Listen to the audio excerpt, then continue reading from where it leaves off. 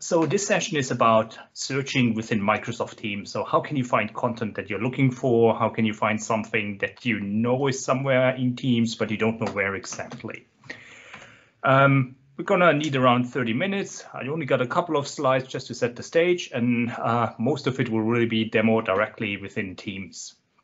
So about myself, my name is Rene Modery. I mentioned I live here in Singapore. I've been here for a long time already. I'm originally from Germany. I lived some time in between Germany and Singapore, or basically after I came to Singapore, I moved back to Europe again, lived for some time in Switzerland, but moved back to Singapore again and have been back here now for, well, 4.5 years by now.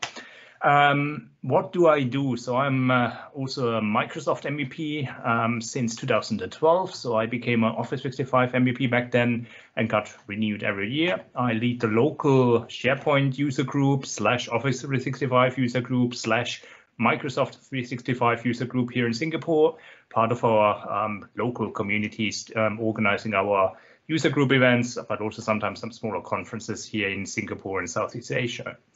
Work-wise, I work as an APAC, and now comes the long title, APAC Collaboration and Productivity Tools Project Manager at Group M. So we're a very large global company. I'm the guy helping colleagues in Asia Pacific. As part of that role, basically, I deal with Office 365 on a daily basis, non-stop, be it Teams, SharePoint, Power Platform, etc. When it has to do with Office 365, if there's any project, initiative, any question, etc., I'm basically the guy to go to.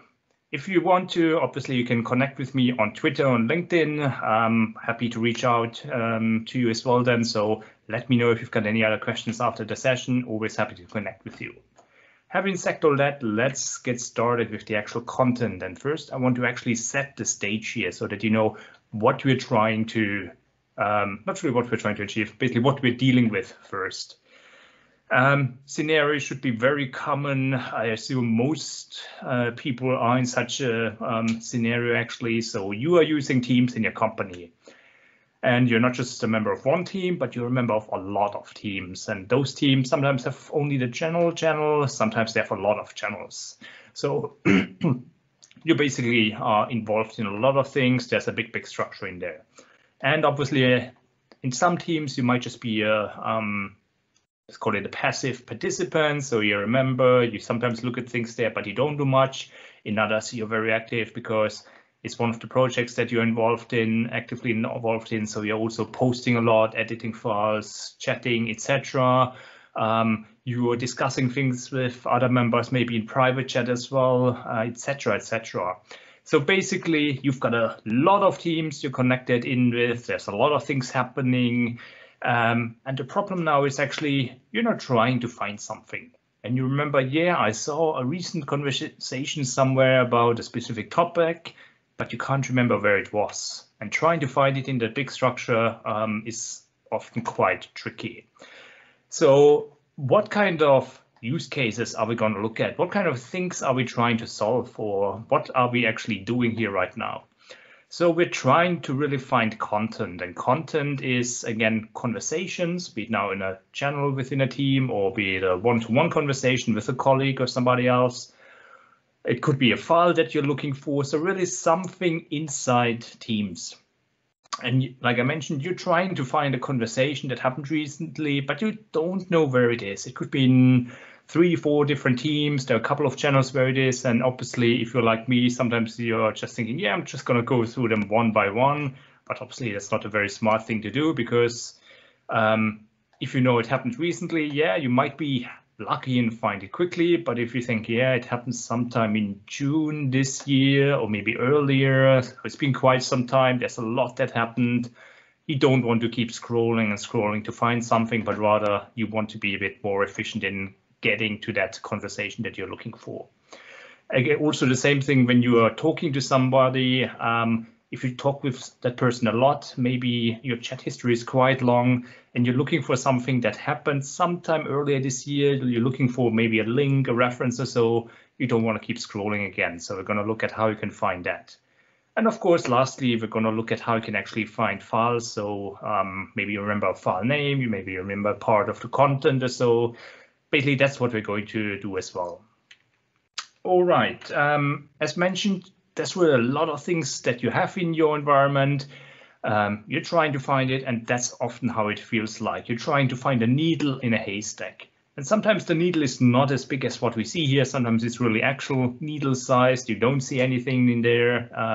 You're trying to go through hundreds and hundreds of other conversations and chats, but you can't find the one that you actually need. And that's what we're trying to achieve now. And that's what we're going to look at right now. So let me switch over to Teams. So I'm opening it here in the browser, but obviously same thing works exactly the same way in the app as well.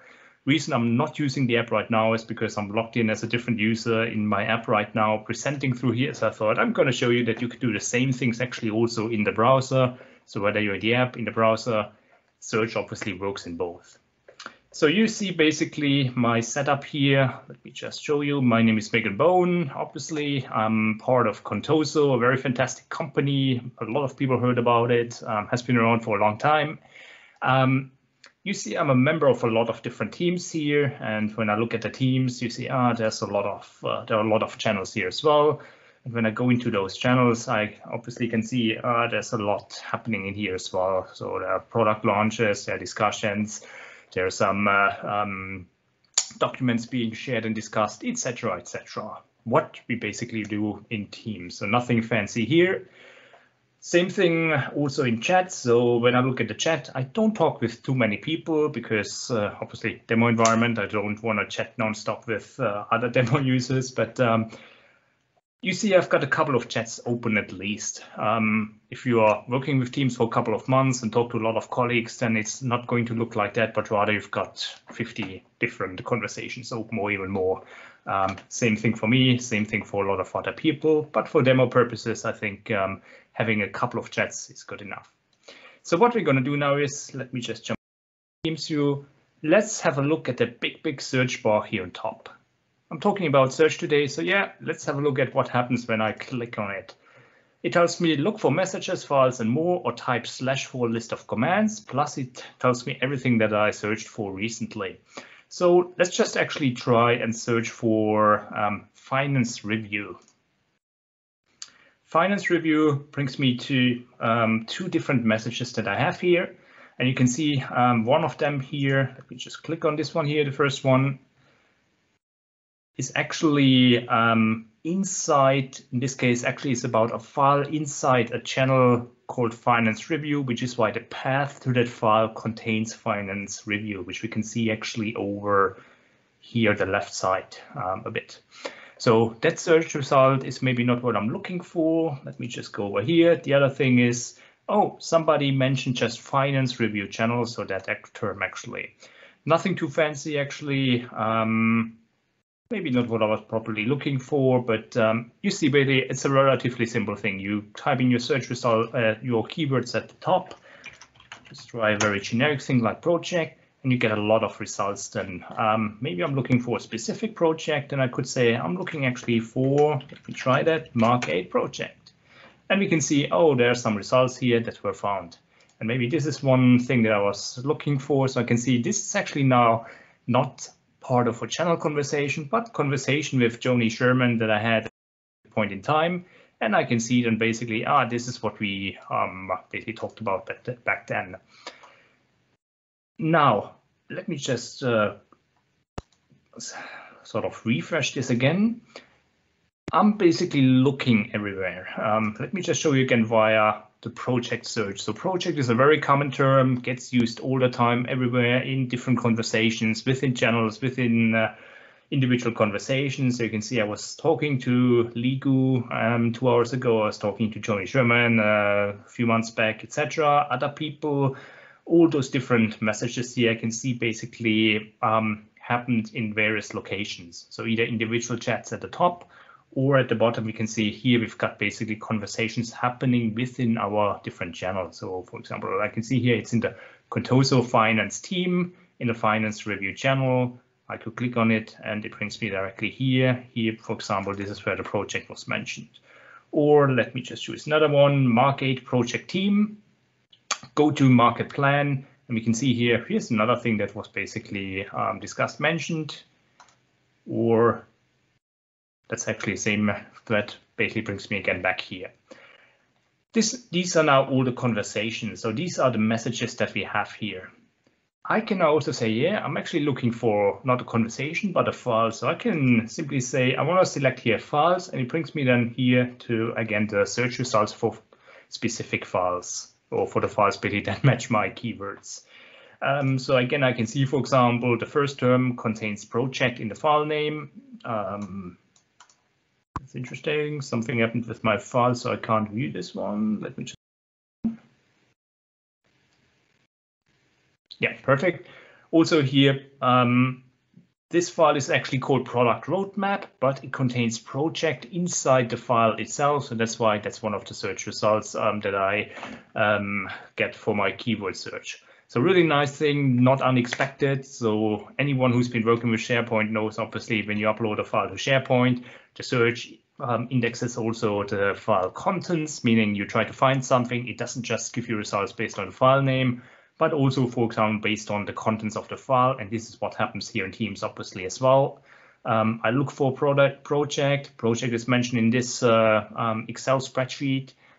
I get it as a result. So I don't need to remember my file name, but rather I know what I'm looking for. With the search, I can try to find it, even if it's just mentioned somewhere inside, inside the content.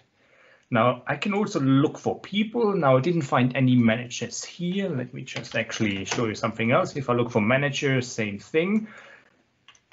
If I now search for Lee, I get the result. And you can see here, Lee's obviously part of the name. So if I just look for Lee, same thing again, I can find him easily. So same thing basically as for messages and files. I can click on the people tab here, and then it will then give me people. So if I know, oh, I've got a colleague, but I can't remember his full name, or I remember only part of his name, that's how I can find it. If you're only a small company with a couple of people, chances are you know all of them. I'm a member of a close to 40,000 people strong organization, and while I know names, then sometimes I just remember, for example, the first name. I look for, let's say, Adrian or so, but I can't remember right now the last name. Obviously, what I can do is then type in Adrian and would find somebody, not in here, but because I don't have one. Yeah. One thing I quickly want to mention here, if you're trying to find people here, it's a search based on the name. So if I look for director, the job title, I don't find anybody here. If I go back to Lee, for example, we can see, his title is director, but I don't find it because I'm only looking basically for the, it basically only searches within the name itself. Sorry. Now that's the generic search. And I mentioned earlier, sometimes it feels like, finding that needle in a haystack. And again, if I, for example, search for a project, that means, I've got so many results that I'm trying to find here, and I'm trying to find something here. It's somewhere, but I don't really know where. What you can do is actually, if you're inside, let's say you know in which channel something is that you're looking for. For example, right now, let's say we're in the finance review, and let's say I'm looking for this conversation up here. Well, you can actually see it right now. It's not that difficult. I just want to demo how we can actually find this conversation. So I could search for fiscal year, or let's say, for example, spreadsheet here. If I now search up here again, it would search everywhere. One thing I can do is I can press Control F in Windows or Command F on a Mac.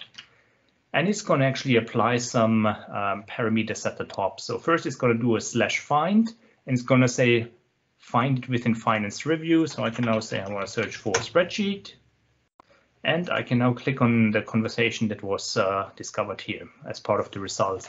So I'm basically narrowing down my scope. Instead of searching everywhere within Teams that I have access to, I'm only trying to find content within my current channel that I'm currently in. So I can show you again, for example, if I go to, let me just go to another team here, Contoso IT Service Strategy, for example. I can do the same thing here if I press Control F. Again, it's finding content within the current channel, so that's service strategy. And I can then say, for example, I'm looking for print, and I find again my search result. So that's really helpful if you know in which channel something happened. If you don't know in which channel, then obviously you would then use a slightly different search strategy, which I'll come back to in a second. But if you're trying to find something in a specific channel only, that's how you can do it. Now, I can do actually the same thing also if I just go here to the search box again. It mentioned or type slash for a list of commands. If I type slash, it mentions all the commands available, and I can do, for example, here slash find, search the page. And then, for example, it tells me, yeah, which channel or chat do I actually want to search. So now, next thing, I can actually say, oh, I'm looking for something again in, let's just move again to the same channel so I can start typing. It makes then obviously a suggestion. I can say, again, I'm looking within server strategy, and I'm gonna search again for print. And it's going to find basically the results. And this is something that I can also do if I'm somewhere completely else. I can do find strategy print. And that's how I can basically find again my content that I know is in a specific channel. What I can also do is not only search for conversations or content within a specific channel, but I can also actually look for something that happened in a specific conversation with somebody. So let me just see if I got something with Alex Wilbur project. No, what was that? Here. So I can if I know, for example, looking for something in a recent conversation with Alex, I can do the same thing here, slash find. Say I'm only looking at, again, conversation with my conversation chat with Alex and typing my keywords, and I get the search results here. And I can jump in and get to see it. It's most recent, but it could also be something from last year, for example. And if you're thinking, hey, why do you do the slash find name and then find? Can't you just say, for example, hey, let's go to Isaiah. What happens if you press Control F here? And no surprise, same thing happens, the slash find, and then the scope basically gets defined again. And I can now look for something, and it's going to obviously show up as a result. Very good. Drawback here, this method, as you can see, actually, I didn't show that yet, but what you don't see here is, for example, any way to filter here right now. So I mentioned, yeah, if you're looking within a specific channel, that's how you can do it. But if you don't know in which channel this thing was that you're looking for, how can you find it? So let's try to find again a specific project. I don't really know where it happened. So it happened in a channel. That's as much as I know, but I don't know in which channel. Maybe I remember who wrote that conversation. So I can say, yeah, I remember, for example, that Alex was talking about something. So I can use the filters here and narrow down my search results a bit further. So I can say, yeah, Alex mentioned project at some point. I want to find that again. And now, once I apply that filter here, I can actually then see only search results where Alex Wilbur mentioned project, and I can then see, for example, here's something that he mentioned where he said latest greatest mockups for the project is ready, perfect. Or the other thing here, for example, which is in the design channel again, yeah, maybe that's what I'm looking for. So using filters here can help me to narrow down what, again, the results that I'm getting, helping me to find it much faster, hopefully, what I'm looking for. So we've seen the from filter, filtering who actually posted that content here in the messages. I can also narrow down again the scope in terms of was it a chat or a channel, because if I remember, I had 50 discussions with people in different chats, but I know it's in a channel, I can say only give me channel results again. So no individual conversations are shown. If I remove the filter again, I can see, yeah, the conversations that happened recently are now on top again as an example. And a couple more filters, for example, very useful if I remember, yeah, it happened within, for example, the last month. I can say I want to narrow it down here to last month. Let's filter it. Nothing was found actually, didn't have any conversation. Or I can, actually there is something here interesting. Let me just try again. That happened actually today. All right. Okay, last month, meaning obviously small error from my side, user error. It happened in the last month, meaning right now we're in October. Obviously, if I say last month in September, then the conversation that I was looking for didn't occur last month, but rather 2 hours ago. So if I use this month, yeah, there it is. That's what I'm looking for. So basically, date filters help you. You can also, again, narrow down by team, and let me just select one, and maybe also a specific channel if you wanted to, or do all of them. And yeah, a couple of other things here, and we can clear filters again. When we look at the files, we also have some filters here, but not as many. When I say some filters, actually, again, you can filter by team. When you remember, oh, in which team something happened, you can filter by type. So if you know, oh, I'm not looking for a spreadsheet or Word document or anything like that. I know it's a PowerPoint presentation that was recently updated. I can filter by file type, PowerPoint, click filter, and I only get basically the corresponding results. The other important thing then is if I know a certain person modified it, if we just use myself actually, then I can see everything that this person actually updated here recently, and I can then hopefully find again what I'm looking for. All right, so using those filters and using the basically the narrow down scope search should really help you a lot in finding that content. But there's one other thing I quickly want to show you. So if I'm looking for, again, Mark 8 project, you see I get 2 search results now. What if I'm really only looking for this specific term, Mark 8 project? So I'm not looking for Mark 8 and project somewhere else mentioned, but really Mark 8 project. I can actually put quotation marks around it, search again, and it will give me results for this exact quote only. So if let me just actually grab another term that I'm trying to remember.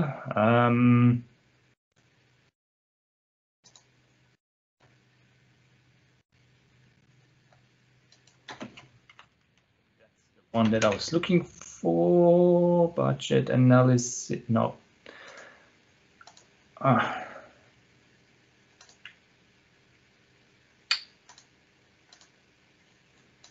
already got lost in my demo environment because there was a conversation that happened a couple of months back with some keywords that I wanted to use, but I now can't find it anymore.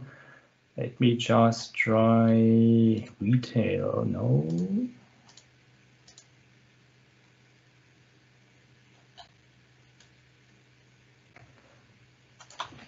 Product launch, was it here?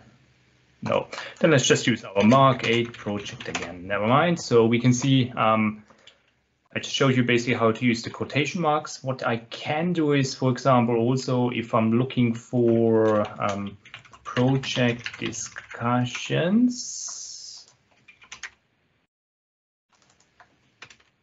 So let me just try to find something. Project review. I think that was the. Where did my conversation go? Project.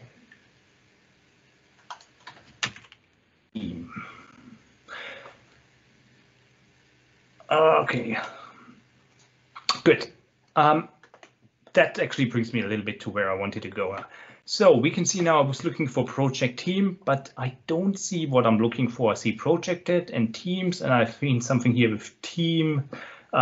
What if I'm looking for either of them? So I'm looking for project and team here right now. Basically, give me everything, but one of those keywords is actually present.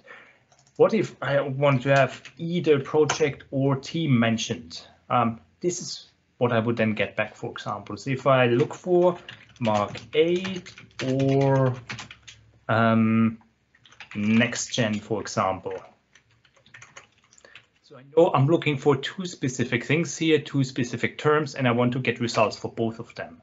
So what it gives me now back here is everything that contains either Mark 8 or that contains next gen. And I can see, for example, first result is next gen, Mark 8, next gen, Mark 8, etc., etc.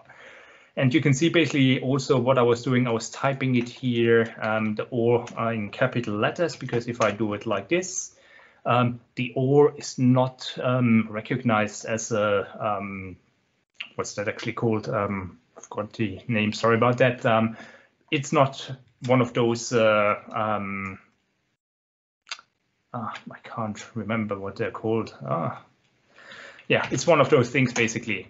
And or those things, I have to basically capitalize it for it to work. And actually, if I know, for example, really, again, I'm looking for one of those, again, I can find it here. I can also do, for example, /find, I'm looking for something with Alex Wilbur, and I'm finding Margate or NextGen. I can see now here, for example, the results. But interestingly, you see, it's not just basically the conversations that happened with Alex Wilbur only, but small problem here, I get actually all the results. So while I try to narrow down the scope to Alex Wilbur, somehow we see all the results again, even though Alex Wilbur didn't actually participate, or it's not a conversation with Alex Wilbur. So that's one important thing. Sometimes when you're trying to find something, the different search mechanisms might conflict with each other. And it looks like the one on the right, for example, takes precedence over the one on the left here. Okay, so we've seen now how we can find content generally by using the search box. Using the keyword search, we saw how we can also narrow down search by using the /find command or going into a channel and using Control F, for example, to narrow down the scope to a specific channel only. We've seen some filters. We've seen that content in channels, in conversations, in files gets found. And we see now also that this query language also helps us then to find results more easily if we're trying to really get different kinds of results combined together. Like if I know, I mentioned, again, basically, if I know, for example, we were having a recent discussion, and I remember it was about one or two things, I can use that or, for example, to find that conversation hopefully much faster. But yeah, using those kind of techniques should be allowing you to find what you're looking for much faster. We know that there's a lot of growth within teams usually. If companies use it actively, if employees use it actively, then there's a lot of things happening. And trying to find content is not something where then again try to think about, yeah, in which channel did it happen? Then you go there and you scroll through everything or so, but rather you're trying to use the search and you're trying to use those filters to really make it a bit smarter in terms of what you're getting as results and how you are finding things. Having said all that, I'm now nearing the end of the session. Let me just quickly jump back to the presentation. But yeah, that's basically what I just mentioned.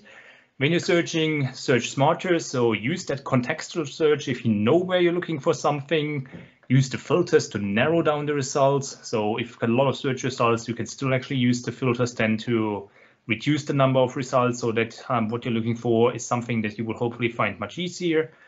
Search modifiers, that's the term I was looking for, the and or search modifiers. Use them to make it a bit clearer what exactly you're looking for, because if you're just typing in keywords, it's considered to be yeah, ands, but if you're using, for example, quotation marks or the search modifier, that will give you more possibilities.